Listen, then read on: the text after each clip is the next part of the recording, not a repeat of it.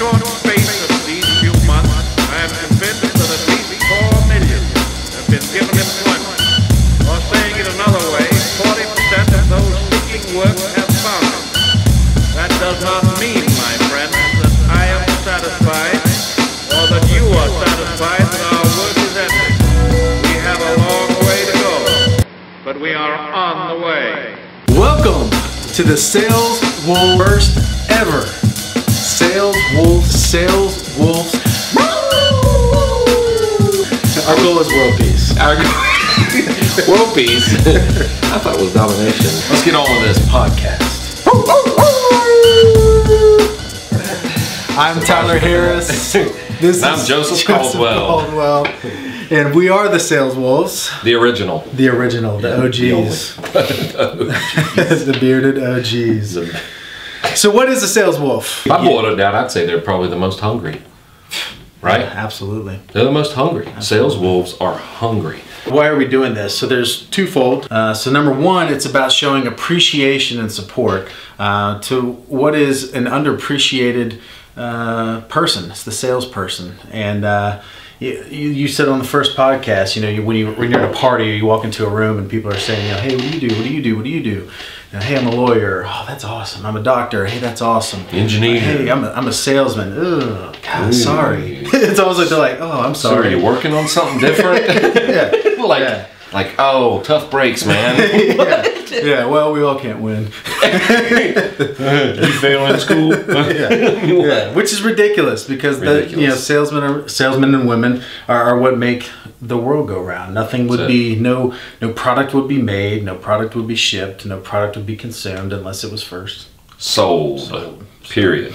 So that's the first task, and the second task is to provide real tactical training, real value that you can take and put into use out in the field, whatever that sales field may be for you, and that you can actually use to better yourself and better your performance and better your sales and all for free. Right. And you know what, man? Some people are watching this and they're going, well, I'm not in sales, and they're getting ready to click off this, not watch the podcast, and that would be a mistake. That would be. Because we believe because it's true, that every single person is in sales. Mm-hmm. In some form or fashion in their life, you're in sales, right?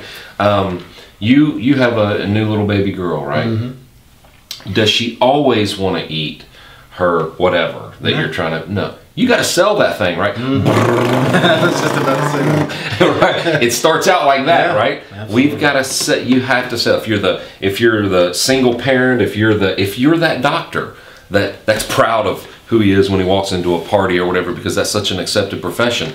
You know whether you're good at what you're doing, or you know whether people like you. You know whether you're really successful at what you're doing, and it takes sales skills. Yeah. Period.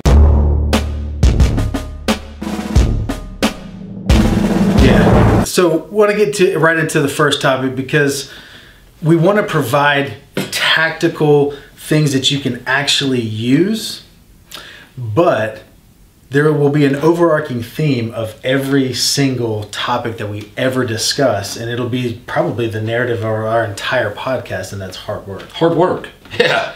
Yeah, it's a misnomer. People don't even know what that means anymore. They don't even... It's this paradigm. We were talking about it earlier, and talking about the rep for this. That, man, I worked hard this week, man, 9 to 4.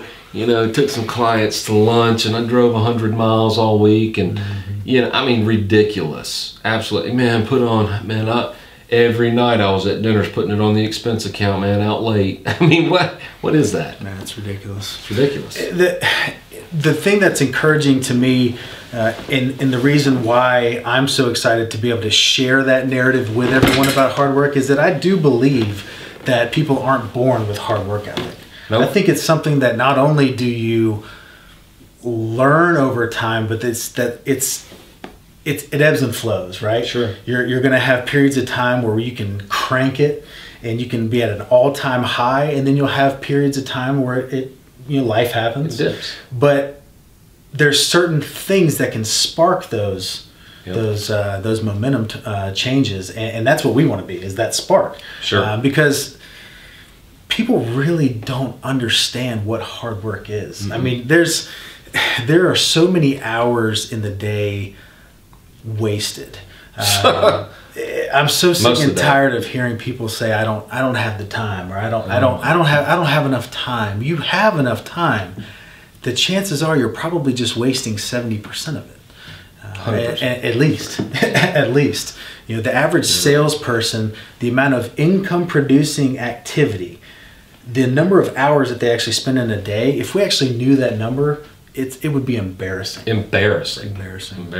You're right. So I mean, that's what we want to do, is we want to focus on the fact that you don't have to have any skills, talents, and abilities that are specific even to your industry. If you have the hard work ethic, if you have that piece locked down, I'll take someone that has very little skills and talents, but has an insane hard work ethic any day over person. I'll change the world with that person. Oh, absolutely. I'll change the world with that person. And you were one of those people, man. Now you had some, you have abilities and talents. Not very good ones, but it's been amazing to see what's happened with this. I mean, I can tell you, people talk to me now, I'm nothing special. And people are like, well, you make this and you do that and all that. No, I really am nothing special. I've done nothing that somebody else can't do. And hard work is at the cornerstone. You know, what's funny is we hear a lot, we're in the South, right? And we hear it in church, you hear it in, we're in a state that sells the lottery, right? And our society is a something for nothing or entitled. Well, not just entitled, but they want instant gratification. If they're not entitled, they want it now anyway, right? If they're not, they want instant gratification. It's a drive-through mentality in our society, and I love the example. I heard it in some church I was in, but it was seed time, harvest time, right? People talk about that because it relates to the farmer, and but I was thinking back to that, and even they were teaching it wrong. They were talking about two seasons, right? They were talking about a seed time and a harvest. And so when it comes to hard work, which one of those is harder? What, was it hard to put the seed in the ground? Sure. Not really.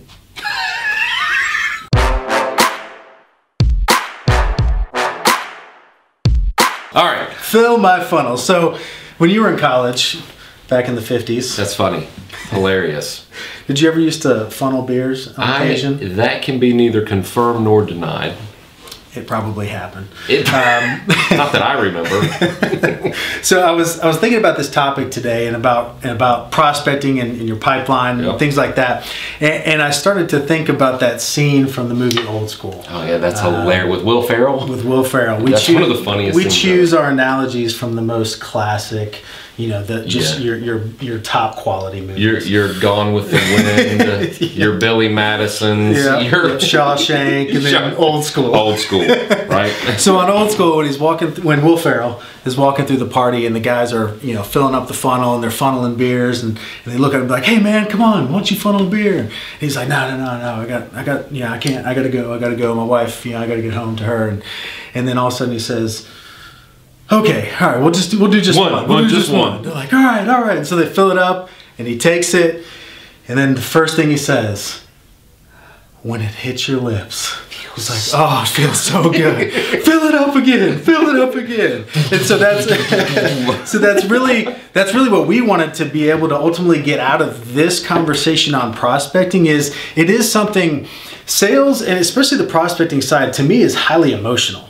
There's a lot of ups and downs and riding waves of momentum. And what we wanted this particular podcast today and this topic of prospecting to do is just that. We wanted to grab you and take you back to where you should have been, and then get you excited to where you want to keep filling it up over and over and over and again. You know, the problem that I see with prospecting and the way people feel about it is they see it. They see the phone calls. They see the cold calls. They see the walking in a door. They see the emails. They see that as a necessary evil, right? And that's a problem. If you see the 100 phone calls you should be making in a day, the 200 phone calls you should be making in a day, the 25 to 50 doors you should be walking through in a day, if you see that as a necessary evil, I'm telling you, you're destined for failure. You really are. And the whole thing with this is ignite your fire to fall in love with that. I can't tell you, when I started, I was selling with a large payroll company, and I literally hated the phone. I hated it, and I refused to do it. It weighed 100 pounds. 1,000. Yeah. And I felt like I woke up with it sitting on my chest, right? I hated when I thought I had to make those phone calls. And then when I had the thought of walking in doors of businesses and cold calling, oh my God, terrified, right? And the only thing that got me over that was falling passionately in love with doing it. And I remember I had a manager one time that at the end of the week, I always did well because I had some charisma and I would get people to refer me business, and I worked the channels that were comfortable, right? But I never did those phone calls or those cold calls. And I had a manager that brought me in his office one day. He had just started. You playing footsie with me under here? I felt that. It was a little awkward. That was awkward. You're now glistening a little bit more. He brought me in the office on a Friday and he said, hey, so tell me about, you had a good week, you sold this. I was like, yeah. And he asked me, he said, so show me where you did your 100 phone calls and you walked in 25 places a day. And I went, what? I got the results, man. I didn't need to do that, right? And he goes, no, that's part of your job is doing that right now. And I was scared. I was like, no, but did you see how many I sold? I was, because my charisma would always get me out. I was just showing him the results. I was going, hey, I sold this many, I'm good. And he said, no, I told you that this is what was required every day. And he said, I got to be honest with you, this is your one mulligan. I had never played golf at the time. I didn't know that was my one do-over. I thought I was like, my God, he's going to give me a disease or something. but so I had one do-over, and he said, I'll tell you what I'm going to do. He said, are you scared of the phone? And I was like, scared? I ain't scared of nothing. So another man asked me if I was scared. You don't want to admit that. You scared to walk in the door someplace? He wasn't taunting me. He was asking. I said, I ain't scared of nothing. He said, great. So Monday morning, I'll be here at 7. You be here at 7. We'll do 30 minutes of emailing and get all of our stuff in order, and then you and I are going to hit the road. And I went, oh my God. I couldn't breathe the whole weekend. I bet. Whole weekend, man. I was terrified. But what happened was we went in and we started making those. I think we started cold calling first. Drove to my territory, started cold called till about mid-afternoon, and then we made phone calls until my fingers about bled. And it was miserable. He stayed with me all that week, and we did it time and time again. And what happened was I not only overcame my fear, I saw the results. I saw that I could do that, and I could conquer doing that. And not only that, but I was winning.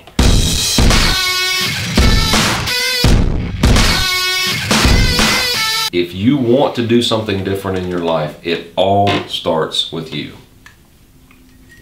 So it was probably probably getting close to 3.5 years ago. I was kind of at that turning point in my life. I had some failures in sales.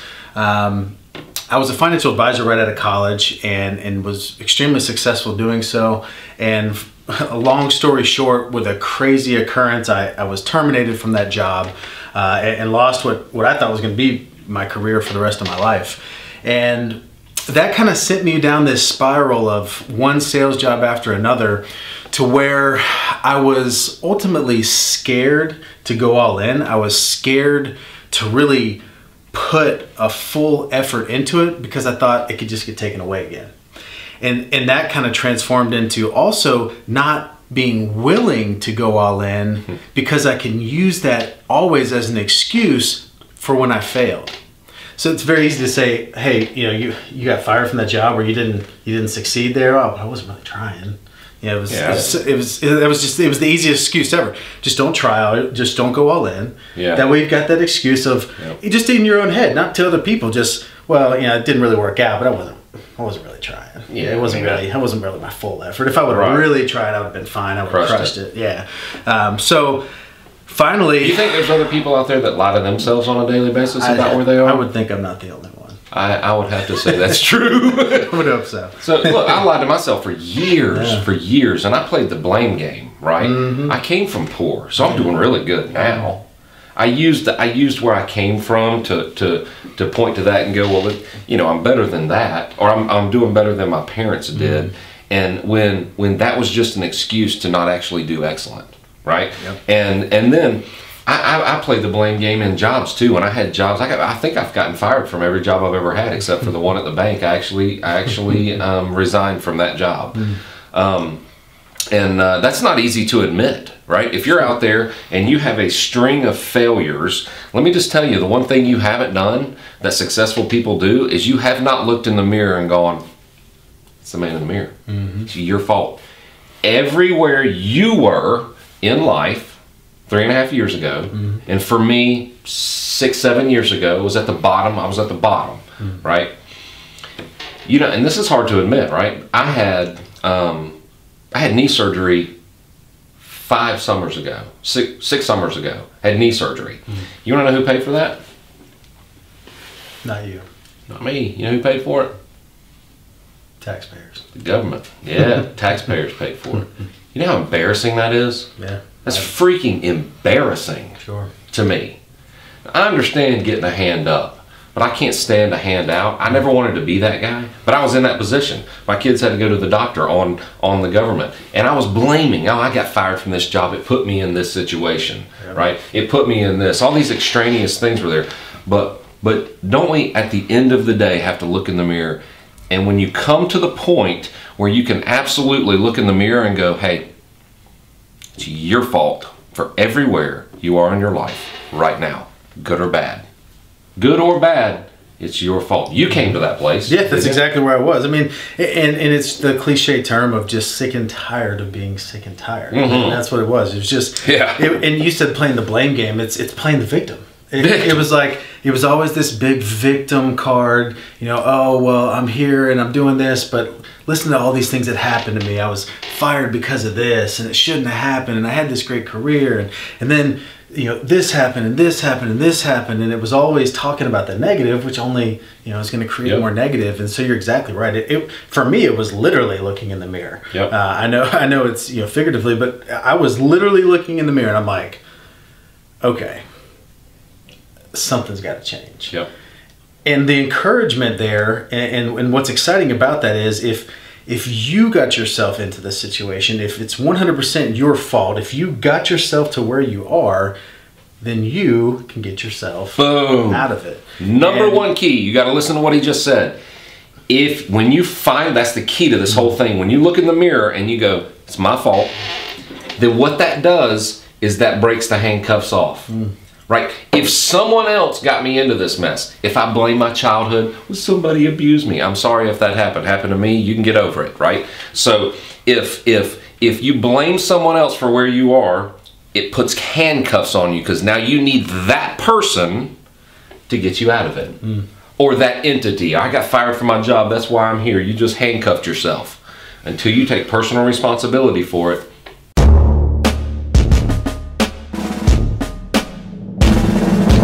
sometimes you have to step on their neck and make them bleed. And I went, that's exactly what we're talking about. Push. Absolutely. Just doing that motion of knocking on a door just reminded me of my story when I first got started as a financial advisor, knocking on doors. and I'm talking about knocking on so many doors that I never told you this. I used to carry a golf ball in my pocket, and when I went up to the door, I would go tap tap tap tap tap, because my knuckles would be so sore from knocking on doors all day long. I love it. I can remember when I first got started, it was the middle of the summer, and I'm in a full suit knocking on doors. And when I mean knocking on doors, I mean parking in a residential neighborhood, getting out, and then getting back in 3 hours later and going to another residential neighborhood. The knot on my tie would be soaking wet. I'd always have to bring a change of shirt, and at lunch I would change shirts. And so literally when it comes to what we're talking about today and keeping on showing up, I would go out and I would knock on people's door and I would just introduce myself. Hey, I'm Tyler Harris, financial advisor right down the road from you. Just out here doing a little good old-fashioned advertising. So wait a minute. You weren't selling lawn care or something at their house. You were an very, very prominent company in America financial advisor, and you ran the office, Yep. and you knocked on doors like that. Yep, and just said I'm doing a little good old-fashioned advertising, and would just spark up a conversation. And it was so funny, and it's funny that you say that. Like, I can remember specifically this, some type of young professionals organization or some organization that I went to one time, a big meeting, and they were kind of all talking about what we do, and I mentioned that I knock on doors, and this financial advisor with some other company, he looked at me and literally looked down to me, and he said, "Knock on doors?" Like, interesting, and just walked off. But knocking on doors, I can remember one time. That guy will die broke. Yeah, That's right. a fact. I can remember one time specifically that I knocked on a person's door. Man came to the door, started a conversation, happened to just mention in passing as I was leaving, because he mentioned that he had some CDs that were coming due. Certificates of deposit, not compact discs. But he had some CDs coming due. And as I'm walking out, I said, "Hey, just so you know, we've got a really good municipal bond that just came in inventory," and just in passing as I left. He called me, I think 3 hours later. This was on a Friday, I remember, because he called me and he said, "Hey, do you still have any of that municipal bond left?" I'm like, "Yeah, absolutely." I said, "What do you want to start with?" He said, "I'll do 100,000. So that was on a Friday. That Monday, I think he bought like 75,000 more. The following week, another 100,000, and then he ended up rolling in like $1.2 million of his portfolio to me Boom. from knocking on his door.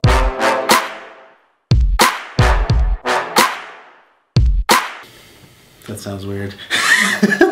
but getting right into these tips, when it comes to the follow-up, the first one we want to go through is probably one of the most important, and that is you always want to have a clearly defined next step. After Always. every conversation, after every meeting, if it's an initial meeting, if it's one of your third, fourth, fifth meetings, if it's on your 10th phone call, that you never end that call or end that meeting without having a clearly defined action item. Okay, so here's what we went over today, and here is our next step, and put a time stamp on that next step. Because unless you do that, you're gonna walk out of that room, you're gonna hang up that phone, and then the next time it comes around to give that person a call, you have nothing really to go off of. You have nothing set in stone. It's all about accountability, keeping each other accountable. Right. Well, if you look at it like a timeline, you're starting here with a prospect, or I'm starting here with Tyler, and I want to get Tyler to here, right? And so on the follow-up, if I don't clearly define my next step in our interaction, if there's not a call to action, if it's not moving you this way, then the next time we talk, where am I? I'm at the same place, or further behind. Yeah.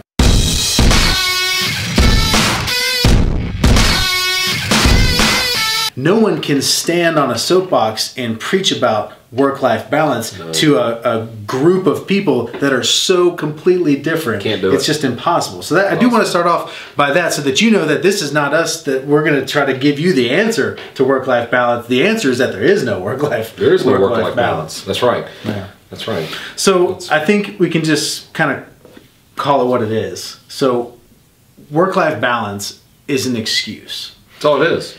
It's a crutch.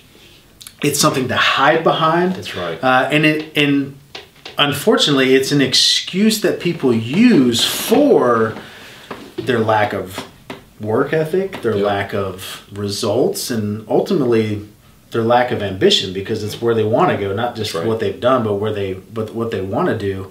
It's used as an excuse for that, and the funniest part about that is... I heard you say this in one of your Facebook Lives that night. It was last Friday. Awesome. And it just randomly came out. Wasn't even talking about that originally, but just ran off on a rant on it because we're so sick and tired of it. But it is you only hear people talking about work-life balance that aren't really working. Right. That aren't doing well in their career. Yep. You never hear the person that's like, "Oh, I am just crushing it in sales this month, but I've been a terrible dad." Yeah, no. It's always the opposite. It's always like, "I've been a great dad this week. My sales have suffered a little, but I've been a great dad." And they use it as an excuse. So I'm a great whatever it is at home. And we're not telling you to ignore your kids, by the way. Yeah. You spent, what, the first 3 months of your daughter's life 10 with her. weeks straight. Yeah, it was incredible. That was awesome. Yep. Because the previous months, Yeah. you were working. Yeah. Yeah. There was no sleep. There was no, Yeah. I mean, you hammered down, right? And so you could do what you wanted to do there. But nobody uses that work-life balance, like you're saying, as an excuse for the opposite, right? They use it so I don't need to work as much because I need a work-life balance. They don't say, man, whew, I've been too good of a dad. I need to I need to cut it back. I need to rein it back a little bit. I need to rein back my fatherhood, and jeepers, I need to lay it down at work. I haven't seen one of my kids cry in at least a month. In at least a month. Somebody's got to cry. We've got to. Man, my marriage is far too good. I need to actually spend more time at work. No, She's getting a little spoiled. Well, you're talking about our wives. She's realized how bad other wives have it. Yeah. I need to stay away longer. I mean, these are just examples. These aren't real life. These aren't real. This is not real life.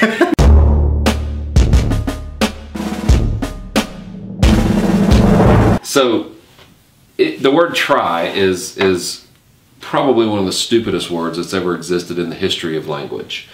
So I want Tyler to try to pick that pen up. Try. I did. Try. No, you didn't pick the pen hard. up. You didn't pick it up. Didn't pick it up. Try. He picked it up. He didn't try to pick it up. He picked it up. See, there, in the immortal words of Yoda, do or do not. There is no try. There's no try. Try doesn't exist. You do something or you fail at it. You don't do it, right? And so procrastination is one of those words that I believe should be bundled up with try and burned in a socialist communist sack.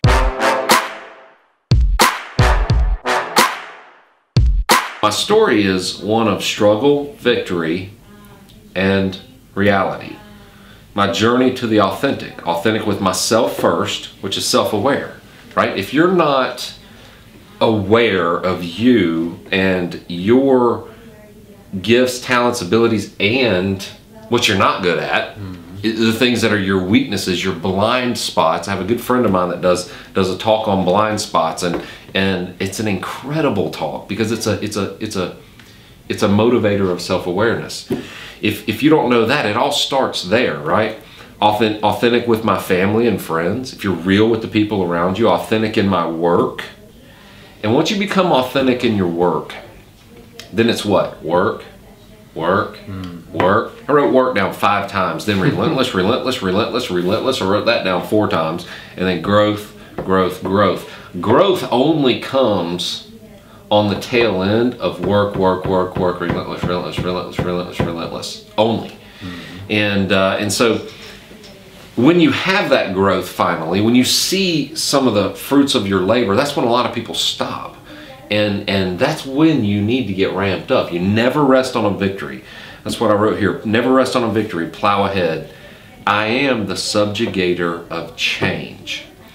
And so you know what subjugate means. I wrote the definition down. Subjugate is to bring under control, bring under complete control or subjection, conquer, master, to make submissive, subservient, enslave. A subjugator is one who conquers, who defeats, who enslaves, conqueror, vanquisher, someone who is victorious by force of arms. Okay, there's some definitions so you understand what subjugator means, right? So this is serious. Yeah. So why am I the subjugator of change? Here's why. When I believe that inside the heart of every person is the yearning for a fight, a battle, right? And typically what we do is we turn that outward. In the form of blame or in the form of fighting for something external. When I believe that if every person would take that battle that's built into all of us, I know I know, man. I'm half the time when I was on my way, and going through the journey of succeeding and making some money and whatever, I would wake up mad as hell. I would wake up angry, looking for a fight. And so it wasn't until I realized where to turn that things really started changing for me.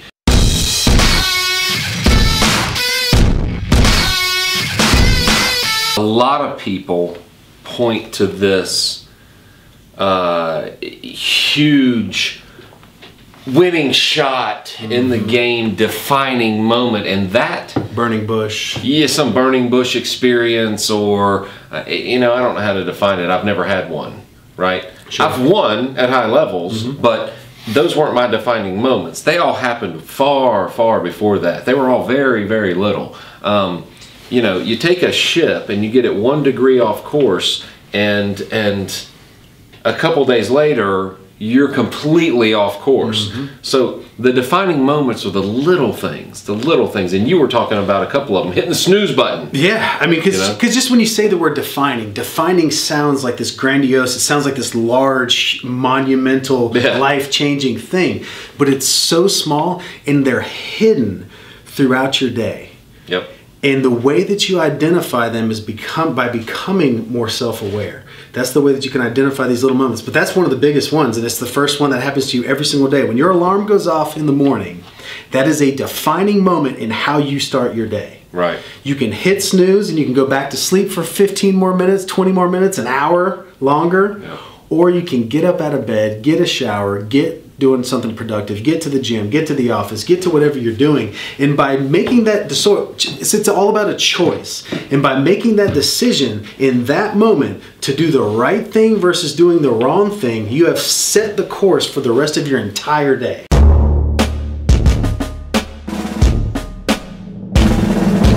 People do business with people, not entities. And I think a lot of that has to do with the fact that the quote that we quote a million times is people don't know how much you care, or people don't care what you know until they know how much you care. Right. Who was it that said that? Is it Brian Tracy? I think it was me. Pretty sure. See how hard he laughed? I'm pretty sure it was Brian Tracy. I think it was. Maybe somebody else, honestly. Could have been Zig Ziglar though. It was one of the greats Yeah. that said that. For them, but people don't care how much you know until they know how much you care, and so much of that is embodied in that personal being able to read body language. Sure. A statistic I found that said 93% of communication effectiveness is determined by nonverbal cues. Right. So if you're not face to face, if you're not knee to knee, there's so many elements of communication that's just completely off the table. Missing. 93% of communication effectiveness is determined by nonverbal cues. Yeah. So how can you see a nonverbal cue if you're not face to face?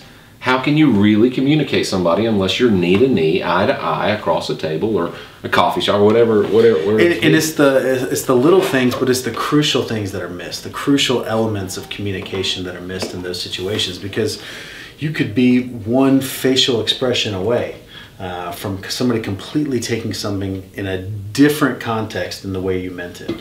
There's so many times that happens through text. You oh read my a text, gosh! And you send one, and it's just she's like a spouse. Like you send a text to your spouse, and she's like, "Oh my gosh, why are you in such a bad mood?" I'm like, "Whoa, I didn't mean it like that. Like I'm not in a bad. I'm in a great mood." Yeah, like with punctuation. Oh yeah, well you're sleeping on the couch tonight. Yeah, punctuation becomes very, very important. Very important. An exclamation point. Did you eat, comma, grandma, or did you eat grandma? Oh no!